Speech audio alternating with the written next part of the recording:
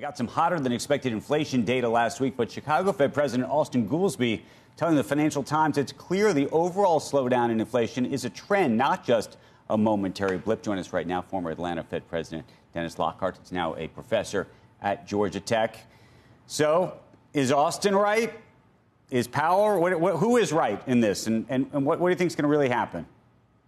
I see it the way Austin sees it, and that is that we are in a disinflationary trend, but the month-to-month numbers sometimes jump around a little bit. The last report, the CPI report that came in, I thought it was consistent with that story, but it really didn't tell you very much. There was simply not a lot of new news in that report.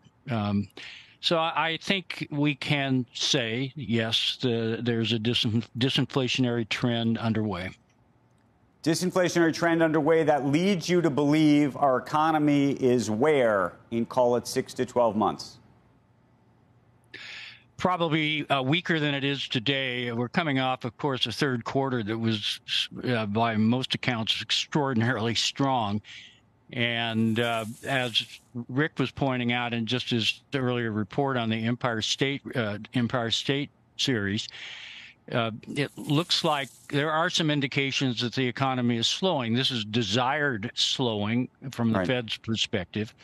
But I do begin to pick up indications that maybe the economy is turning over to something weaker in the fourth quarter and going into 2024. But we're saying weaker is good in this sort of perverse way. And it is good in the sense that, first, the Fed has been predicting that they could not get to 2% without some weakening and without some effect on employment as well. And I think there is a certain scope for desired slowing, desired worsening of the economy. And then after that, of course, it changes dramatically when you get into the undesired scheme of things. And the Middle East developments, I think, present some scenarios that could put some downside risk into the picture. So it's a tricky period, I think, for the Fed to navigate. At this point, when you look at the possibility of interest rate hikes, what does it look like to you? I think they hold in November. I think at this, given all the circumstances in play at the moment, I think they would prefer to simply watch how the situation evolves. And I don't think there is a compelling case for making a move at the November 1st meeting. So in my expectation, and I think many people in the market believe this as well, they will not raise rates in November.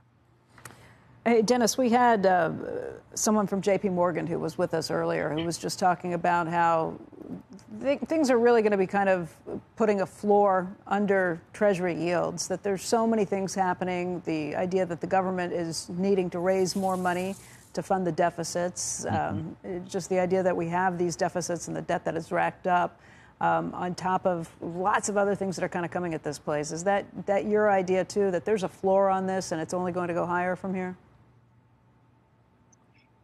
Well, the term rates, I think, under certain really adverse circumstances related to the Israeli situation could go lower because the flight to quality is going to push yields down as people are buying treasuries and buying the dollar as well. So I would expect volatility here to continue, and I think it's somewhat unpredictable. It depends a great deal on something that is really far outside of the scope of Fed control, and that is geopolitical events.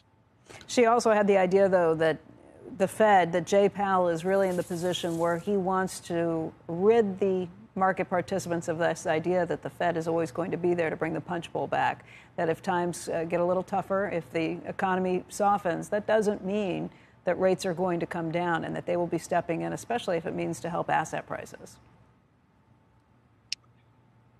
Yeah, I can see that argument. At the beginning of your sentence, you said Jay Powell sort of thinking about how to to interact with the market. And in my experience, so over several years, but now fairly dated, there's not a lot of strategizing about how to affect market rates simply because it's so difficult for Fed action to actually produce a particular result in the market. So I think in a very general sense, you're probably right, but I don't think there's a lot of tactical thinking going on how to get a particular rate level or to somehow get the market to behave in a certain way.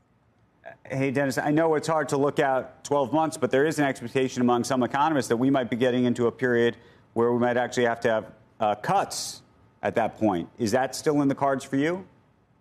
Still in the cards in the sense that the overall environment today just has so much uncertainty and a great deal of risk. As I said earlier, I think the Israeli situation has injected a new element of risk, and there are scenarios in which it could affect the U.S. economy in an undesired way.